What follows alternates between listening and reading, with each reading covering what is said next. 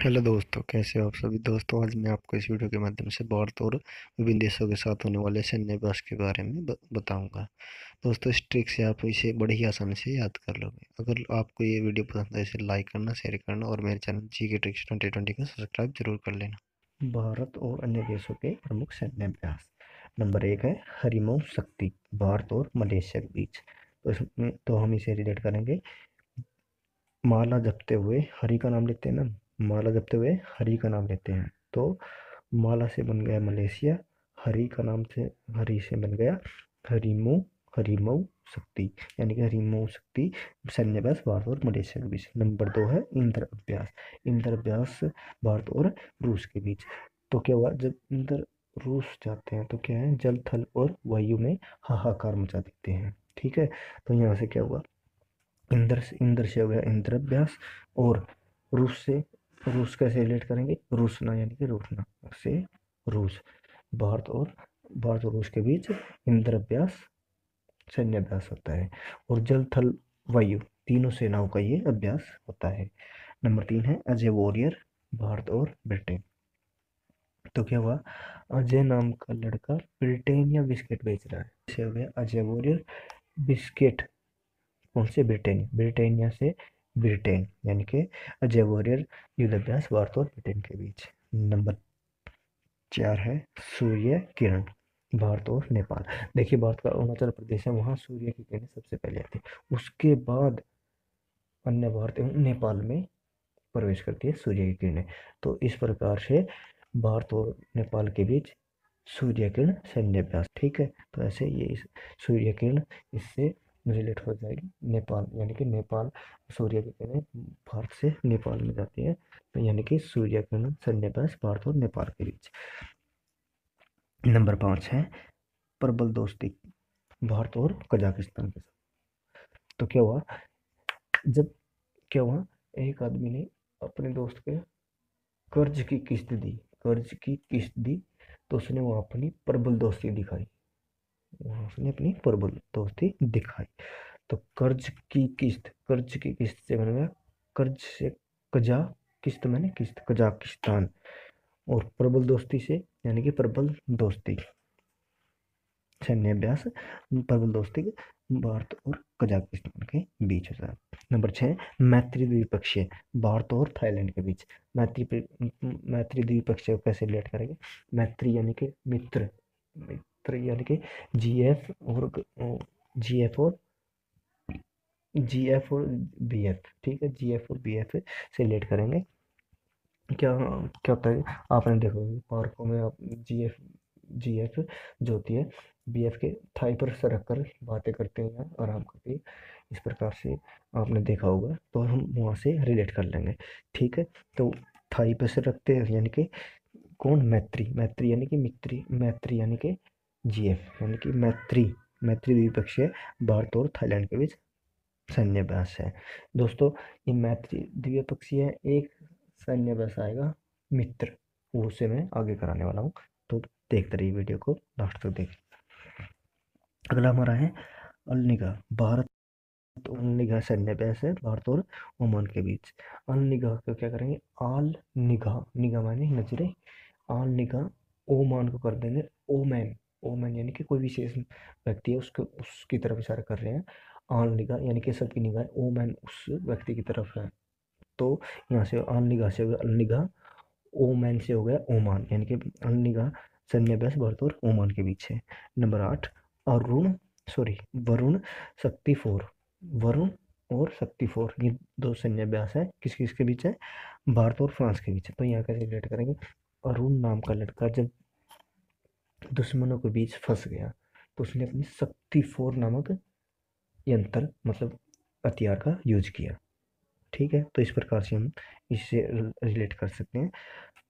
यहाँ फंस गया से मतलब फंसना यानी कि फ्रांस, और अरुण से अरुण शक्ति 4, शक्ति 4 यानी कि अरुण और शक्ति 4 सैन्य अभ्यास भारत और फ्रांस के बीच। नंबर 9 है मालाबार, ये है भारत, जापान और अमेरिका के बीच। यहाँ दोस्तों मैं आपको बताना चाहूँगा कि जापान यहाँ 2015 में इस सैन्य अभ्यास का हिस्सा बना है। या इस सैन्य अभ्यास में हिस्सा लेना शुरू किया है। तो ठीक है, हम इसे रिलेट करते हैं। क्या हुआ, भारत ने मालाबार तट जो भारतीय में स्थित है, तो वहाँ से पान भरकर अमेरिका को भेजा। मालाबार तट से पान भरकर अमेरिका को भेजा। तो इस प्रकार से हो गया, मालाबार सैन्य अभ्यास है, पान माने जापान, अमेरिका से अमेरिका और भारत। ठीक है, तो ये हो गया भारत, जापान और अमेरिका बीच मालाबार सैन्य अभ्यास। अगला हमारा है मित्र शक्ति। देखो दोस्तों, यह आ चुका है, मैं अभी जिक्र कर रहा था इससे का थोड़ी देर पहले। तो यह है मित्र शक्ति। यह सैन्य अभ्यास भारत और श्रीलंका के बीच है। तो हम इसे रिलेट करेंगे। भगवान राम की शक्ति को देखकर विभीषण ने भगवान राम का मित्र बनने की एक इच्छा जाहिर करी। तो यहाँ से रिलेट हो गया, इस तरह से हम इसे याद कर लेंगे। अगला हमारा सैन्य अभ्यास है संप्रति सैन्य अभ्यास, जो कि भारत और बांग्लादेश के बीच होता है। इसे हम रिलेट करेंगे 2015 के 100वें संविधान संशोधन के साथ।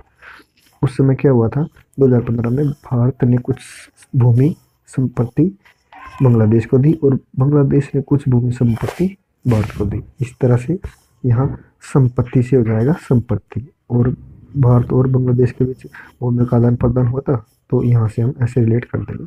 तो संपत्ति सैन्य अभ्यास है भारत और बांग्लादेश के बीच। तो दोस्तों, ऐसे ही हमें रिलेट करना होगा, जब हमारे ये याद हो सकते हैं। नोमैडिक एलिफेंट भारत और मंगोलिया के बीच। तो यहाँ से हुआ, भारत ने नो एलिफेंट मंगाए, या फिर यहाँ नो से हो गया नोमैडिक, और एलिफेंट से एलिफेंट, और मंगाए से हो गया मंगोलिया। यानी नोमैडिक एलिफेंट सैन्य अभ्यास भारत और मंगोलिया के बीच होता है।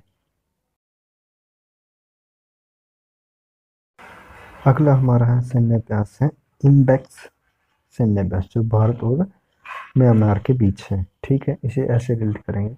जब हमारा कोई सैनिक शहीद होता है, तो उनके घर वालों को इनबॉक्स में मैसेज करते हैं।